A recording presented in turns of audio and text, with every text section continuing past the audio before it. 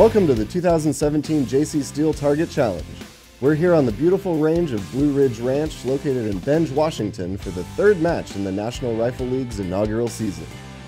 Match directors Jake Vibert and Nick Godarzi have designed a once-in-a-lifetime match that will prove to be both physically and mentally demanding.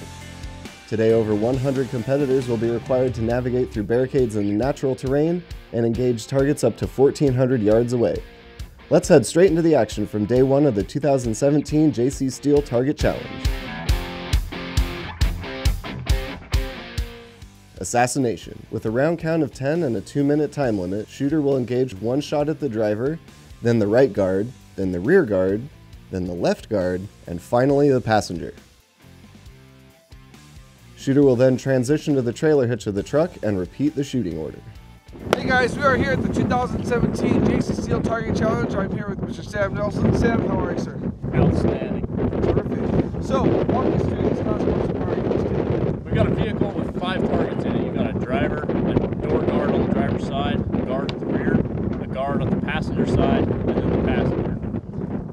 You're going to shoot from the driver to the guard next to the driver, to the guard at the back, the guard at the opposite door, at the passenger door, and then finally the target, the passenger. We're holding about a half a mil of wind on this. You fire 5 rounds from the back of the truck. You jump down, fire 5 rounds off the hitch of the truck. It's a pretty cleanable stage. Wind's a little bit shifty, but everybody's having a good time out here at JC Steel. You shot several different courses of fire today. What has been the most challenging course of fire for you so far? We had a stage out there with 3 pigs. It's a really time-pressed stage. Everybody's timing out. Nobody hit more than 4. You never know when you're in the average person's hitting 2 or 3. Like over there. A lot of wind out here. We're still on day 1 here. What is your game plan moving forward? The game plan moving forward is just to hit more targets. Keep it simple. That's all you got to do. Clean, crisp trigger pulls, Yeah. following that wind as best you can. Building solid positions. Game plan for the helicopter, you're gonna let them all loose, or you're gonna try to pick those shots? I'm gonna hit the first target hard, figure out what the lead is on the first target, because you have to reverse lead. I'm gonna figure out what that is, and then I'm gonna place accurate fire on the rest of the targets. Awesome. Well, we wish you the best of luck, sir. Look forward to seeing you shoot some more. Outstanding. Have a great time. Thank you. Thank you.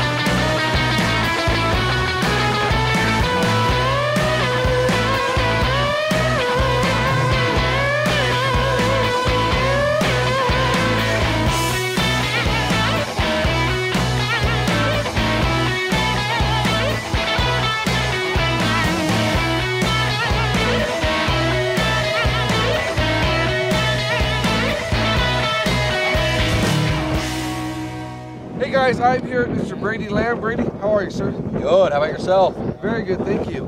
So, tell us how your day's been going for you so far. My day's been going really well. Been shooting good. Tough wind calls, but I've been fortunate to get some good calls. So it's shooting really well. A lot of people always ask, they love watching these videos, but they always ask what type of gear are people shooting. So can you explain to us what your rifle is, what you have on here, what's going on?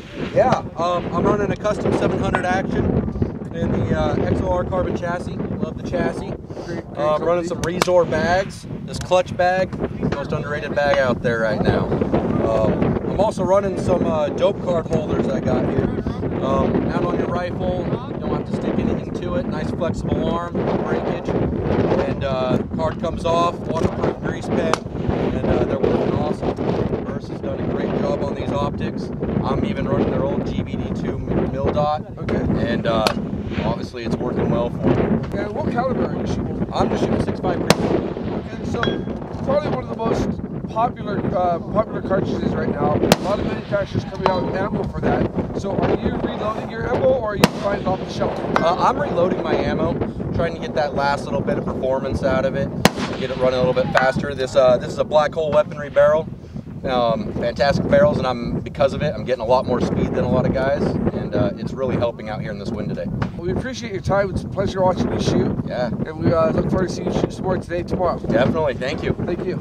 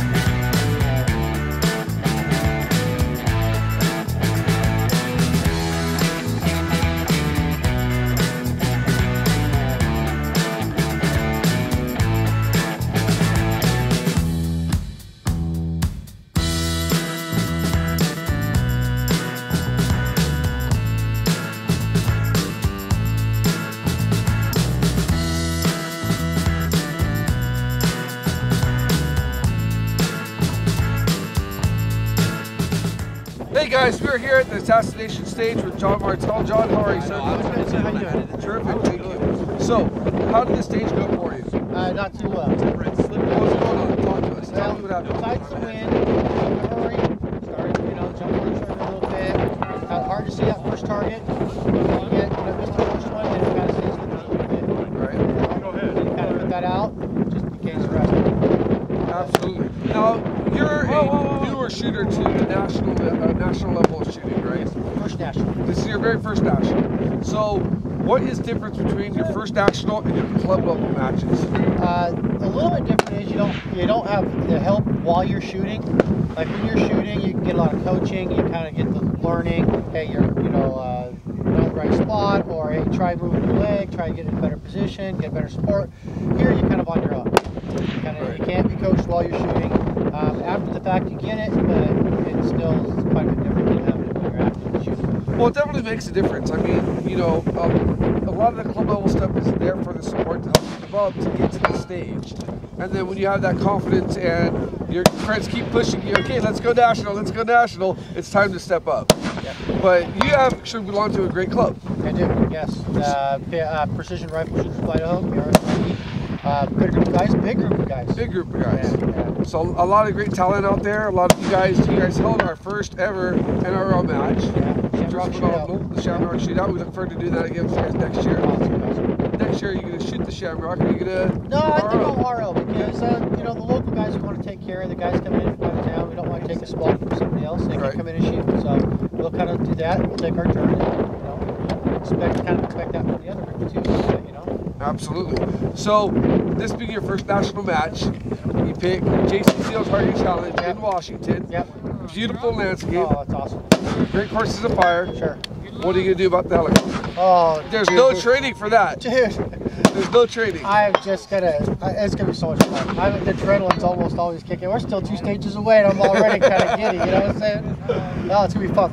Absolutely. So, game plan, you just going to go in there and let them rip, or are you going to try to pick your shots? I think I'm going to take a shot. So, you know, there's a reverse lead on these because you're going to be kind of moving instead of like the target moving, you're moving. So you kind of do a reverse lead on that. That's so you kind of have to figure out, you know, you take that first shot, try to spot that impact, and then see if your lead is good or if you need to adjust that. It's just like shooting like for wind call. Right. Just make that adjustment. But you got to do it quicker. 20 miles an hour is pretty fast. Terrific. Now, what would you tell anybody who's watching, who's shot at the club level, who's contemplating moving up to a national level? Dude, just sign up and go. You got to just do it because you're going to get information here. You're going to see shooters that you don't need to interact with. You're going to learn as much here as you do at a club match. And sometimes you do. Appreciate your time. Thank you, sir. Best of luck.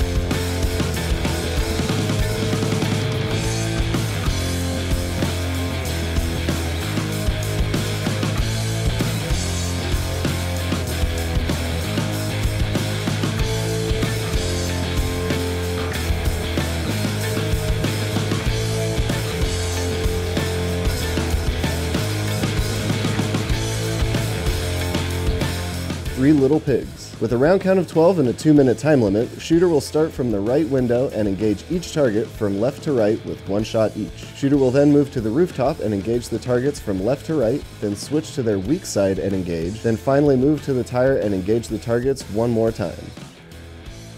Hey guys, we are here at the 2017 JC Steel Target Challenge. I'm here with Austin Orgain. Austin, how are you, sir? I'm good. How are you? Very good, thank you. So you just completed the 3 Little Piggy stage, and you came off with, so far, what's been a day record of 8 impacts. Yep. How was it for you? That was tough. Running the tripod there really helped a lot, but that wind really I went ahead and dialed my wind and just kind of winged it, and it worked out. So you're shooting at roughly 790 yards, somewhere right around there. Yep. 3 different targets. Yep. What were you holding for wind out here? $1.5 million. $1.5 million just held straight up on the pigs. And what caliber are you shooting? 6 Creedmoor. So that's quite a bit of wind out here. Yeah, absolutely. I'm running the 110 Sierra, so that I have a little bit of an advantage, but that'd be about a 15 mile an hour wind at the 9 o'clock. Terrific. So your setup is J. Allen chassis, Yep. surge in action, is that correct? Yep. And the Night Force optics. Yep. And the setup's been phenomenal. Oh, absolutely. Yeah, this is actually the second match I've ran the J. Allen. I ran a local match in Oklahoma. Was lucky enough to come away with the win on it, and so far I'm loving it. You know, it rides the barricade awesome. It's very adaptable, really comfortable to get behind. So. Now, how has your match in general been for you? Not bad. I've shot some stages really well, some a little bit weaker, but overall I think I'm shooting okay. And this is your first NRL match? Yes. Yep. Well, we truly appreciate you coming out here. Congratulations on setting the stage record so far for the day.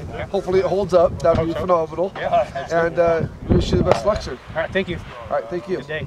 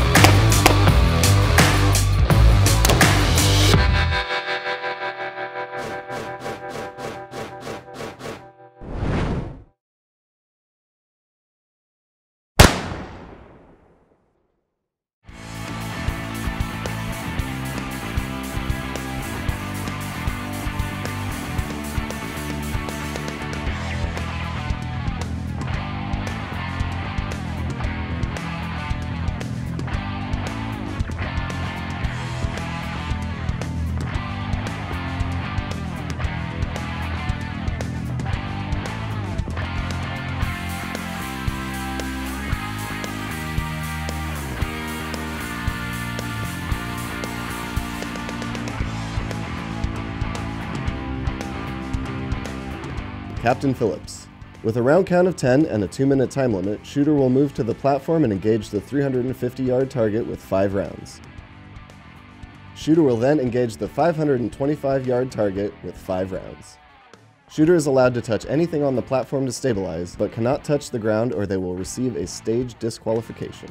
Hey guys, we are here at the 2017 JC Steel Target Challenge. I'm here with Mr. Jeremy Bentham. Jeremy, how are you, sir? Good, Travis. How are you doing? Very good, thank you. So, welcome back to the sport. Thank you. It's been a little bit, knocking a little rust off today. That's terrific. How's the badge been for you? It's rough. It's rough, but it's rough for everyone. It's windy out here. We're dealing with 15 to 20 mile an hour winds, not consistent, gusting. So it's a humbling match, but everyone's in the same boat. So absolutely. Speaking of boats, you just finished the Captain Phillips stage. Yes. That's a great segue. Speaking of boats. What was your game plan going into? It looks like you kind of changed it up right before you pulled the trigger.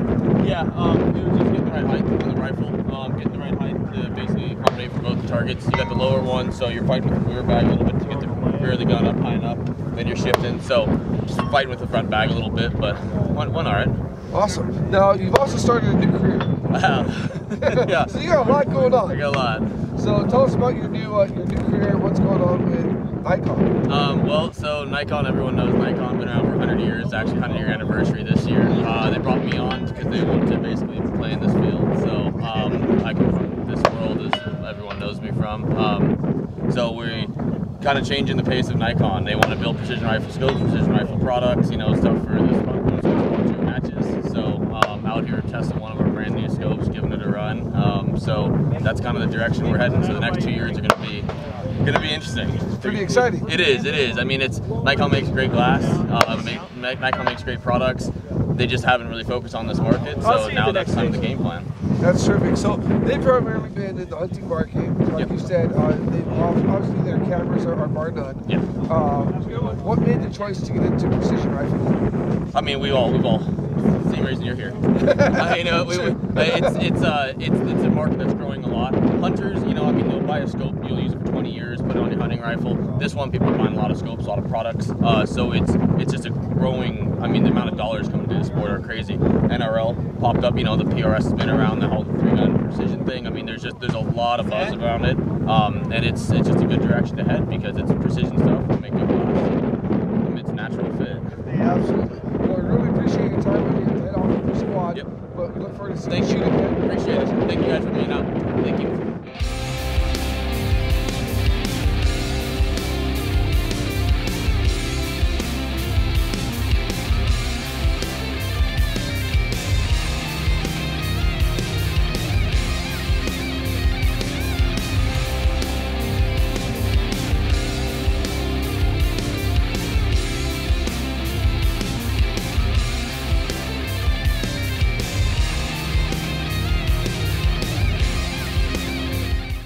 Hey guys, I'm here with Mr. Ron Shackle. Ron, how are you, sir?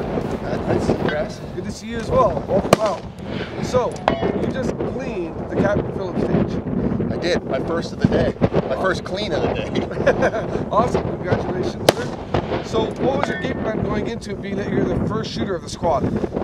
Being the first shooter of the squad is always a little more difficult because you don't have guys in front of you testing out different positions. And I just found the best position, built the best position I could, and tried to keep that mobile platform underneath me as still as possible. Yeah, well, that's part of the trick is that you have to have at least 1 foot on the platform. You decided to keep 2 on the platform, and you kind of leaned into one of the back posts. I did. I pushed the platform basically forward into the front posts and pushed my butt against the 2x4 that was behind me. Tried to build as stable a platform as I possibly could. The biggest challenge people have been saying that they've had out here is the wind. Oh, the wind is incredible. I was shooting a 20-mile-an-hour wind on this one, and apparently it worked. It worked. You were able to read those winds correctly, get all your impacts on target. You did it with plenty of time left over, and it was a very successful. It was. I'm pretty happy about that one. Hopefully good things to come. Absolutely. So. Now, you have been a part of our law enforcement community for a long time now. I have. We have the helicopter stage still coming up. Yep. Have you ever shot out of a bird before? I have on a couple of occasions, yes. Okay. So, do you have a game plan going into this? I don't know what we've got up here. I don't know what kind of targets we're shooting out of that bird. I can't tell you. I haven't been there yet. I know, I haven't seen them. So, you know what? My game plan out of that bird is just to have fun. There you go. Just to have fun. There you go. That's all you could ask for. Yep. Awesome. Well, it's been a pleasure, sir. Good Thank seeing you very much. Good to see you. Good seeing you. Thanks for coming out, Travis. Absolutely. Thank you. All right.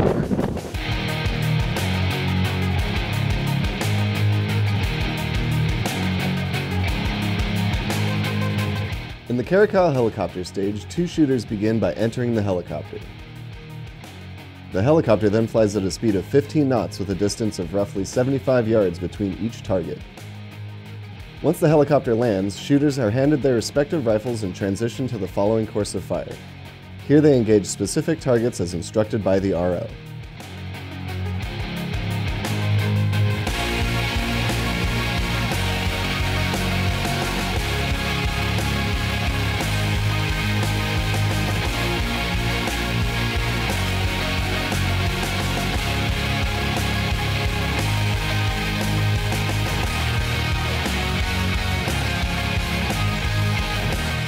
Adams from Utah. Just got done shooting the chopper stage here at the JC Steel Target challenge. It's really fun, man. The first little bit, getting used to flying that helicopter, was a little wobbly with this wind, 10 to 15 mile an hour wind. So taking off was a little wobbly. It was actually pretty stable. Flying across those targets, even though you're 7,500 yards, they're pretty small. Pretty fun. I enjoyed it.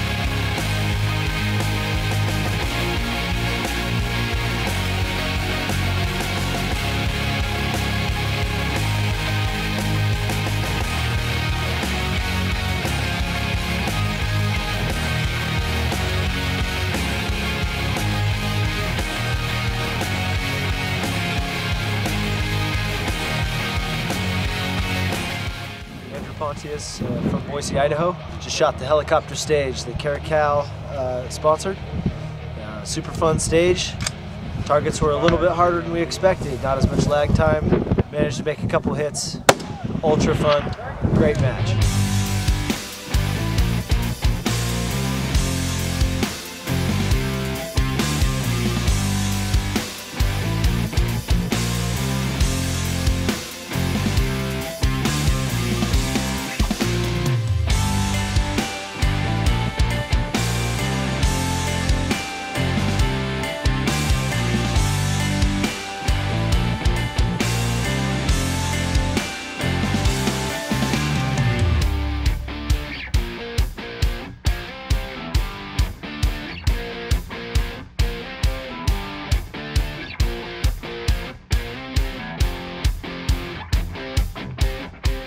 This concludes day 1 of the 2017 JC Steel Target Challenge. Competitors got to experience a precision rifle match like never before as they were tasked with shooting over multiple barricades, navigating through natural terrain, and firing from a moving helicopter. Stay tuned for next time for our coverage of day 2 and the awards ceremony and find out which 3 competitors took our top spots for the 2017 JC Steel Target Challenge.